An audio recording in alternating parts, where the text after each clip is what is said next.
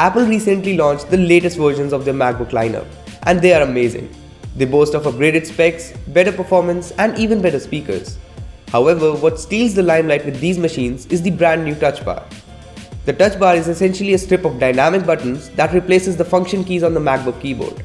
Don't worry though, the escape key is still there.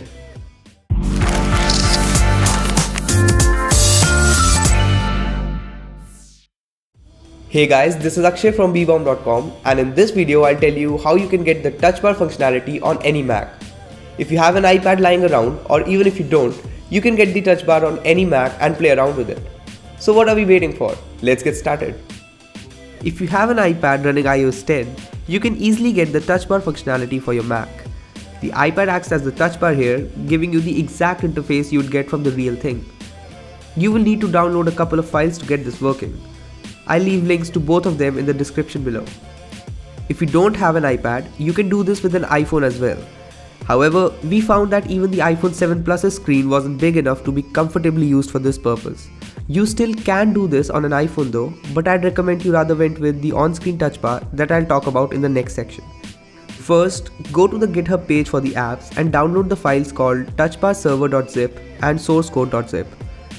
Unzip the sourcecode.zip file and open it in Xcode.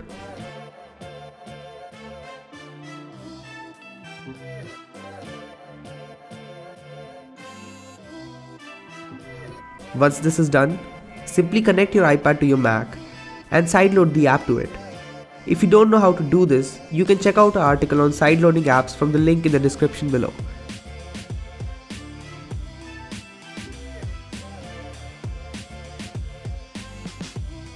Once the app is installed, unzip the other zip file and launch the application.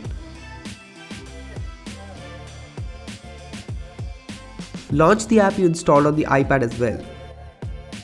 You should see a MacBook Pro displayed on your iPad screen. We only really want the touch bar, so click on the icon in your Mac menu bar and under Remote Touch by Clients, select Touch Bar Only. You will now see a touch bar on your iPad. You can use this the same way as you would use the touch bar on the late 2016 MacBook Pro. So you can launch Safari and directly open new tabs or scroll through the open ones.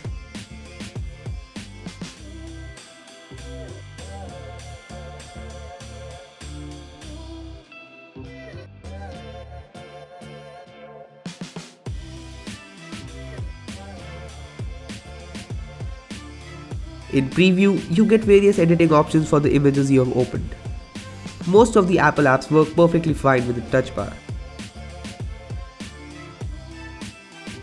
If you don't have an iPad, you can still get the functionality on the Mac. You won't be able to touch it obviously, but you can use it with the mouse and get a feel of what the touch bar would work like. You don't really need to download any additional files for this. Simply click on the menu bar icon for the TouchBar server app that you downloaded earlier. Here you will be able to see an option that says on-screen touch bar.